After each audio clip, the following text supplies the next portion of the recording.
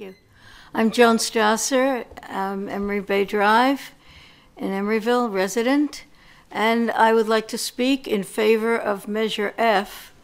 Literature has come out recently and been sent throughout the community that I'm sure a lot of people who may be watching this on TV tonight have seen, which calls it another bad idea of Ken Bukowski.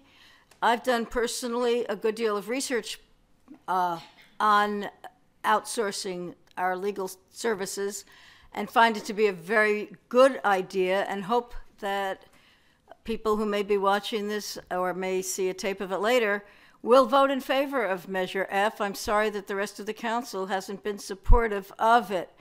In the course of my research, I've spoken to people who have been both city attorneys and are presently attorneys to whom city work is being outsourced, who feel that outsourcing is a very good way to increase accountability, save money, and increase transparency.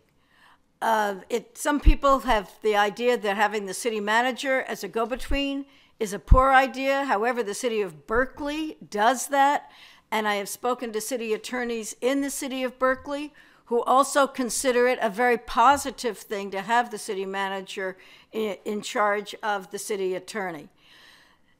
It also has been said that this will lose in court and cost the city a great deal of money because, in fact, the present attorney is not an employee of the city, but all of you are employees of MESA. I assume this is very confusing to most voters, so I want to make clear that MESA is nothing more than an umbrella which includes the redevelopment agency and the city itself, so that though it was done for financial reasons, these employees, the city council and the attorney, are in fact city employees under a euphemistic name.